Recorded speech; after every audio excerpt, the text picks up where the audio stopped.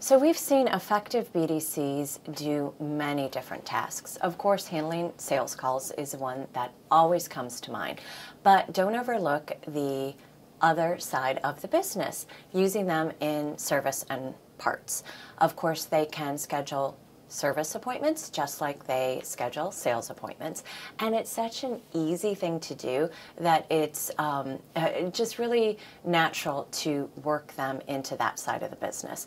Now on sales, of course, they can schedule appointments, follow up with missed appointments, call folks that are coming off lease, so all sorts of different ways to generate more business.